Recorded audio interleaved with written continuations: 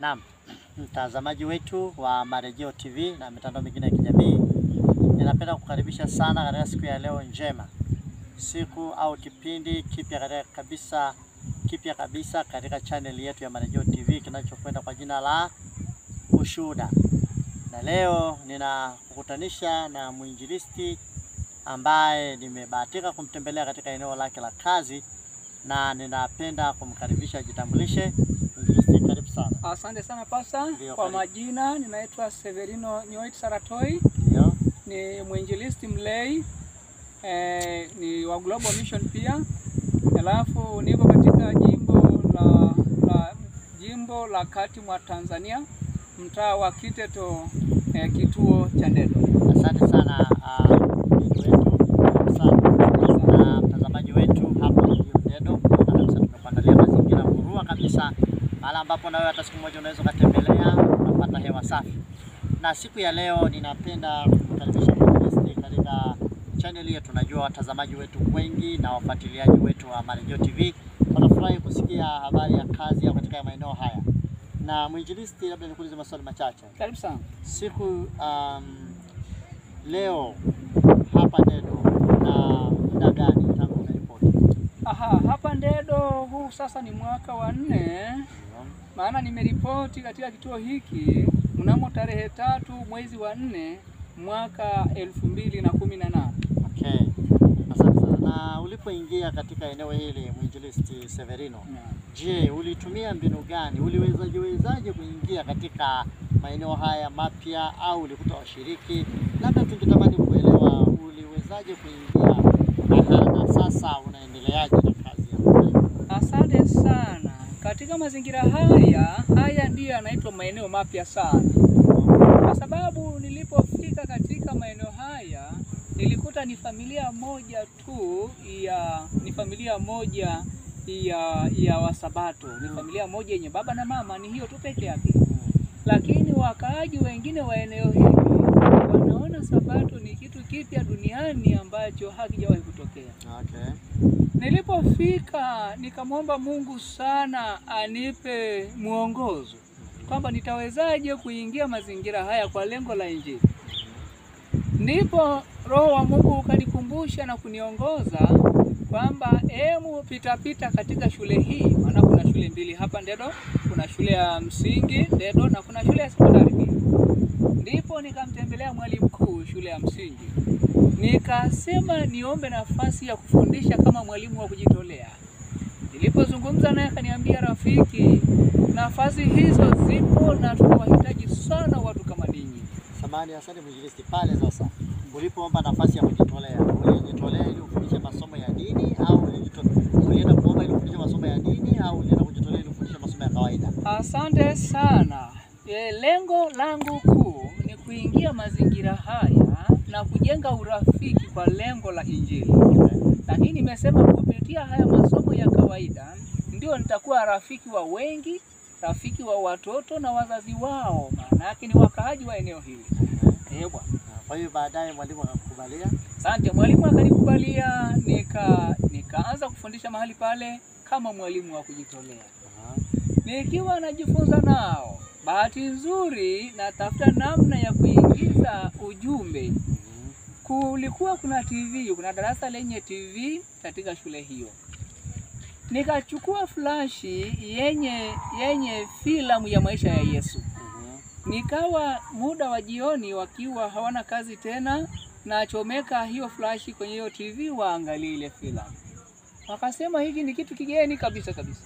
Waliendelea kuangalia na sikuwa na wasimamia, na wawekea tu flashi, mimi nakwenda kulala, waangalia wenyewe, mimi nisiwepo.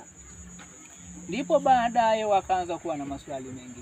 Mwalimu, mbona sasa mambo mapya? Tuliona Yesu akibatizwa kwa kuzama, tukaona Yesu akisema Sabato na alienda Sabato kama alivyolelewa, tukaona hayo mambo mageni sana. Ndipo nikasema ni nafasi ya kuanza kujifunza Biblia. Nikaanza kujibu maswali hayo kwa kupitia maandiko ya Biblia. Kaendelea kujifunza nao. Baada ya hao wanafunzi kuelewa vizuri, ndipo wakasema na sisi tunataka tubatizwe kama nani? Kama Yesu. Basi nikasema ikiwa ni hivyo, ikiwa mmeamua, ikiwa baada ya kujifunza mkaamua wenyewe, inawezekana. Ndipo tukaandaa ubatizo. Kuna ubatizo tuliuandaa kwa ajili ya hao wanafunzi wa shule ya msingi na kwa wanafunzi wa shule ya sekondari pia. Mnamo tarehe hiyo ya 17 ulikuwa ni mwezi wa 9. Tukaandaa ubatizo huo, tukamwita mchungaji.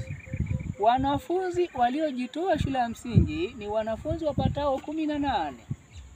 Tukajiandaa na wao wakajiandaa. Majira ya jioni saa 10 jioni ndipo tukafunga safari kuelekea mahali penye ubatizo.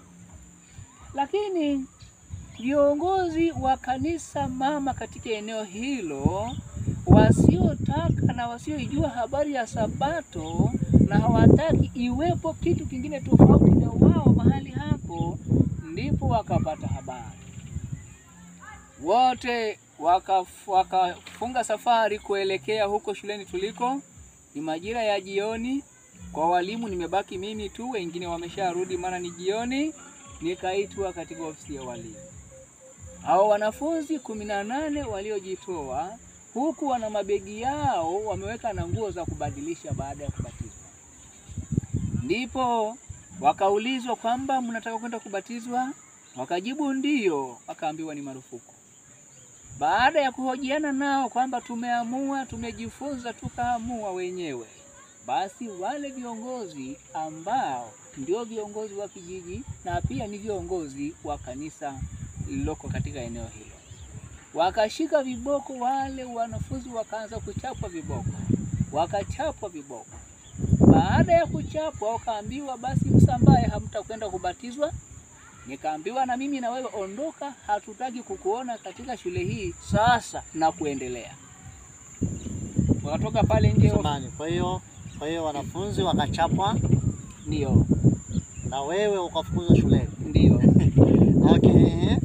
Asante. Baada ya kutoka hapo ofisini, wale wanafunzi huku machozi yakiwatiririka. Okay. Nikasimama pale nje, wakanikaribia wakaniambia, mwalimu, twende, tunakwenda kubatizwa. Huku machozi kwa sababu ya viboko yanawatiririka. Sema, mwalimu, twende, tunakwenda kubatizwa. Ndipo tukashika njia. Wao wakapita njia nyingine wasionwe na wale watu. Na mimi nikapitia njia nyingine, tukakutana kisimani. Kisimani walichokuwa wanabatizia? Walichokuwa wanabatizia. Aliyekuwa anabatizia ni mchungaji nani? Ni mchungaji atwa Paulo Sembeo Molel. Okay. Ndiye aliyekuwa anabatiza. Tumefika pale tukamkuta mchungaji ameshajiandaa. Vijana wakafika, mara hiyo hiyo wakaapishwa. Wakati wanaapishwa, lile kundi la viboko wakafika tena. Wakamwambia mchungaji, tafadhali sana, marufuku kuwabatiza hao watoto. Wakati tunahojiana pale, wakati wanahojiana na mmoja na mwingine, wengine wakaanza kuwachapa tena na kuwakumuta kwamba ondokeni hao wanafunzi. Hatutaki mbatizwe na hata kushuhudia ubatizo ukifanyika hatutaki muonekane. Wale wanafunzi wakafuzwa pale, wakisema hata tusipobatizwa leo, lakini tutakuja kubatizwa tu kama Yesu. Hata mtufukuze leo, lakini sisi ni wa Sabato kuanzia leo na kuendelea, na lazima tubatizwe kama Yesu alivyokwisha kubatizwa.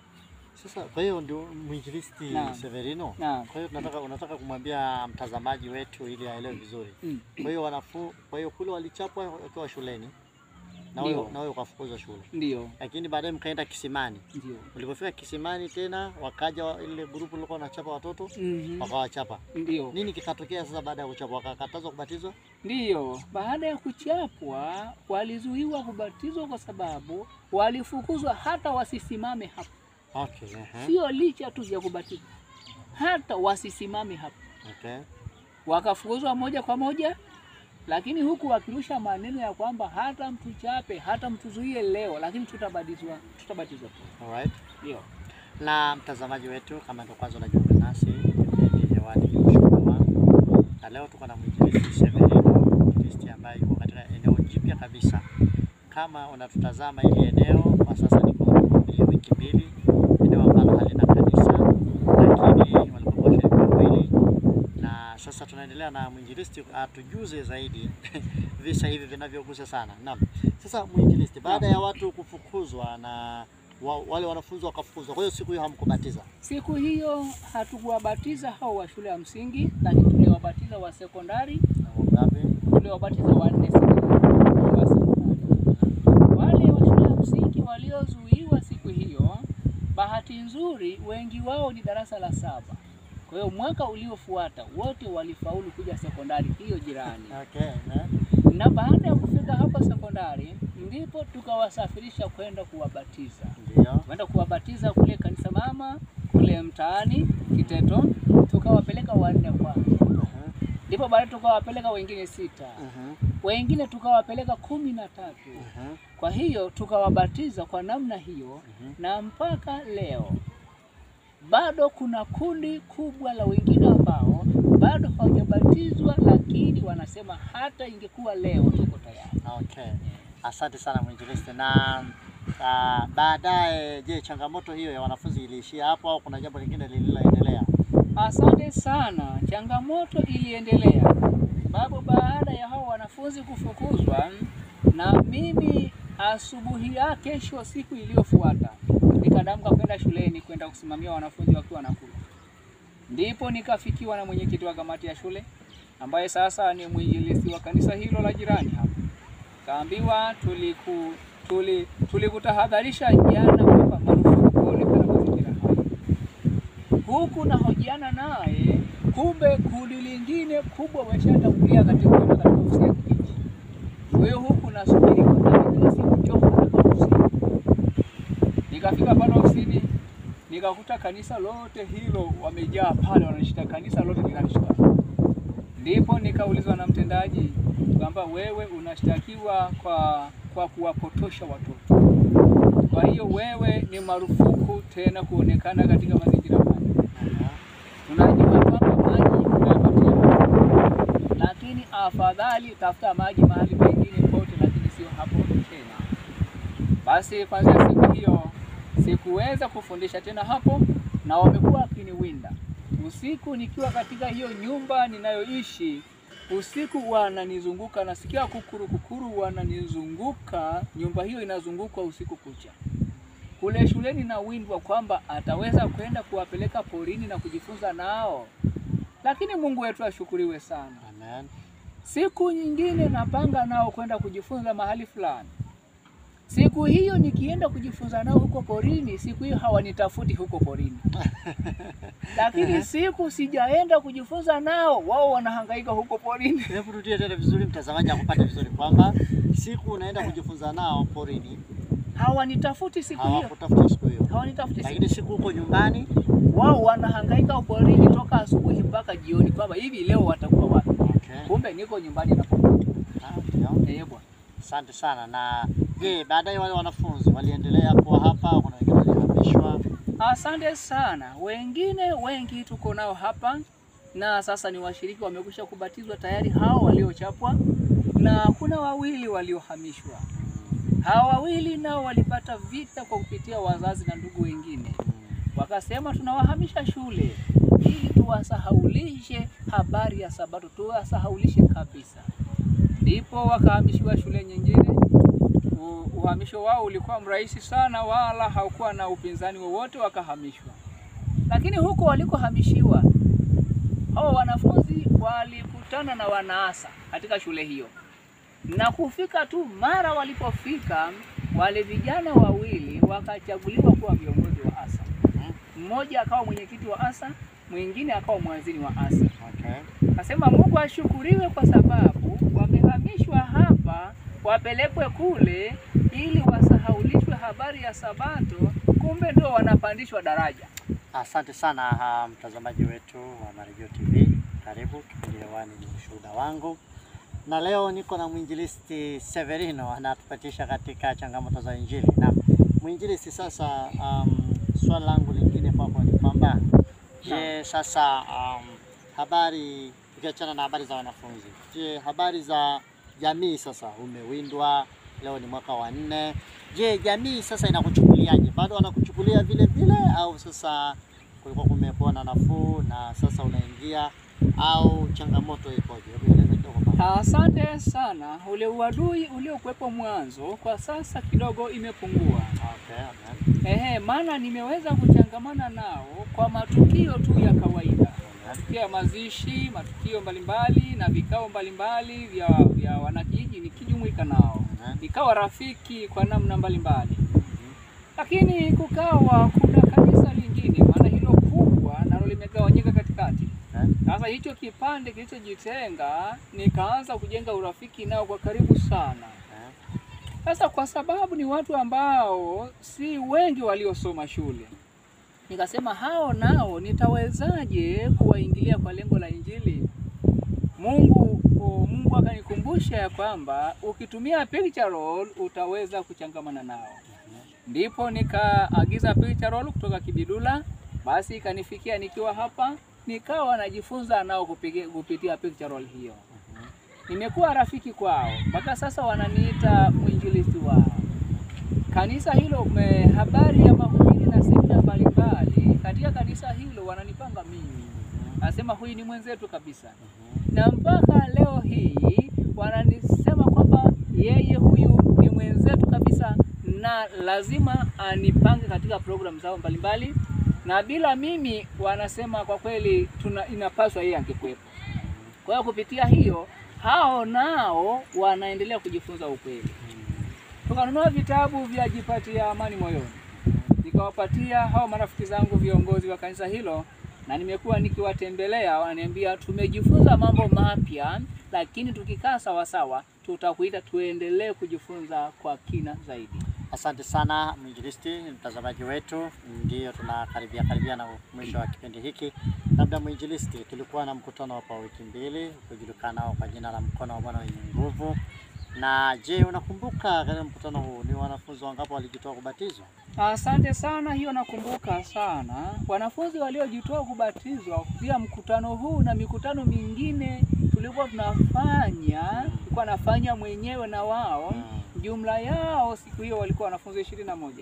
Asante sana mtazamaji, kwa 21, lakini nadhani mwana kijiji mmoja alijitoa. Ndio. Mwana kijiji mmoja alijitoa kubatizwa, na tunashukuru sana. Sasa ndugu Mwinjilisti, ungependa kuwaambia nini watazamaji wetu wa Marejeo TV na mitandao mingine ya kijamii, WhatsApp, Facebook? Ungetamani kuwaambia nini katika ujumbe wako wa ushuhuda? Asante sana. Nipende kuwatia moyo kwamba katika kazi hii hata kama kuna changamoto mbalimbali, lakini kazi ya Mungu inafananishwa na kimbunga. Kimbunga kikija hakuna mtu awezaye kusimama na kukizuia, hakizuiliki. Kazi hii pia haizuiliki. Simama, Bwana akutumie, kimbunga hiki lazima kisonge mbele. Amen. Basi asante sana mtazamaji wetu wa Marejeo TV. Ulikuwa unatutazama kutokea hapa Ndedo. Jina langu ni mchungaji Kuweza. Jina langu ni Severino. Basi Severino anaenda kutuletea ombi. Karibu. Tuombe. Mungu wetu na Baba mtakatifu, Mungu wetu unaishi na kutawala milele zote, tunakushukuru sana kwa siku ya leo. Tunakushukuru sana kwa kuendelea kututumia. Tumefika siku hii ya leo tukielezea jinsi ulivyotupigania na kutulinda katika kazi yako. Mungu wetu wa mbinguni, endelea kututumia jinsi ulivyotupaka mafuta na kututeua mwenyewe. Baba, endelea kutushikilia kwa mkono wako wa kuume, ututumie upendavyo mwenyewe. Niko na mpaka mafuta wako Pastor Koismolel hapa. Baba, jinsi ulivyompaka mafuta yako hiyo iendelee kutiririka kwake na uendelee kumtumia upendavyo mwenyewe. Mungu wetu, kuna watazamaji wetu, Mungu wetu wa mbinguni, na wao mafuta yako iendelee kuwapaka na kuitiririka katika shughuli zao, kutumia ipasavyo ili kimbunga cha Injili kiendelee kuendelea. Tunaomba na kuamini kwa jina lako Yesu. Amen. Amen.